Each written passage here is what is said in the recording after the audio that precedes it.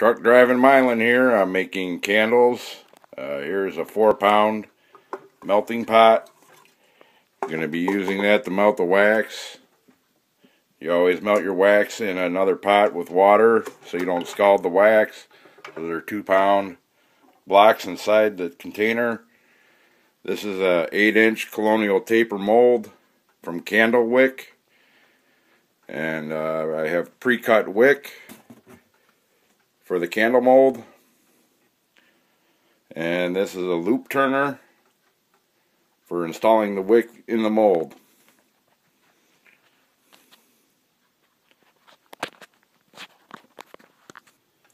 You place the loop turner through the bottom of the mold so it comes out the other end. Take your wick, loop it over the end of the hook, pull it through,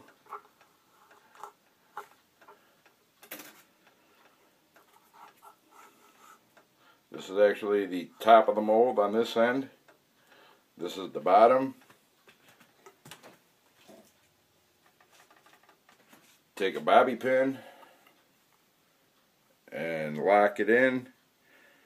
As we go to the second bump on the bobby pin, center the pin so your wick is centered inside the mold.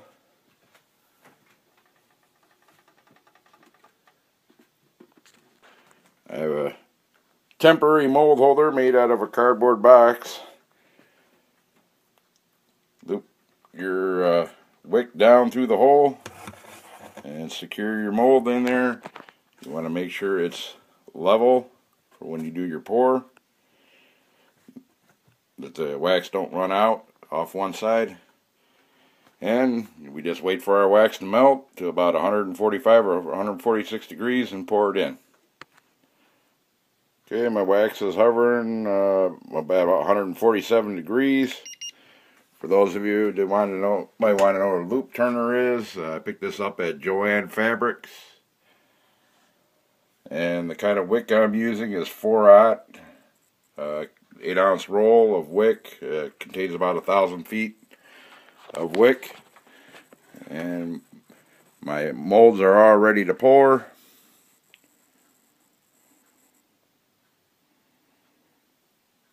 The wax will start to shrink in the mold as it starts to cool down. You leave a little wick out to pull the candle out of the mold. Once the mold is cured, it takes about 45 minutes for this mold to cool down.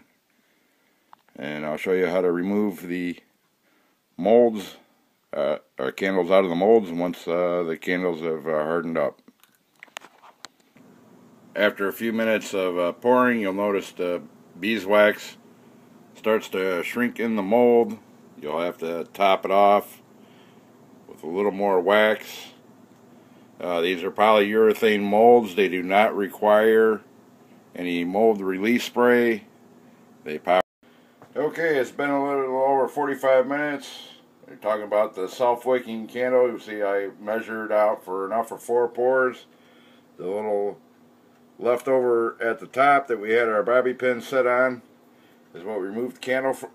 Pull the candle out with, give a couple rolls on the mold to loosen up the candle, give it a twist, grab your wick, and your candle comes right out. And that's the self-wicking. It pulls the wick out with it as you remove the candle. Reset your bobby pin.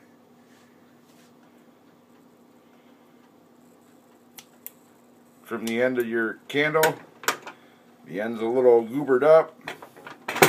All we do is roll it over, take the leftovers, put it back in our pouring pot. Sometimes you might have a little void left over from the shrinkage, and I don't know exactly why it causes it, if the wick sucks up some of the melted wax, or if it's just the nature of beeswax. But there you go, there's a completed candle made of beeswax. Thanks for watching. You want to lay your candles out on a flat surface to allow them to finish cooling down for a couple hours.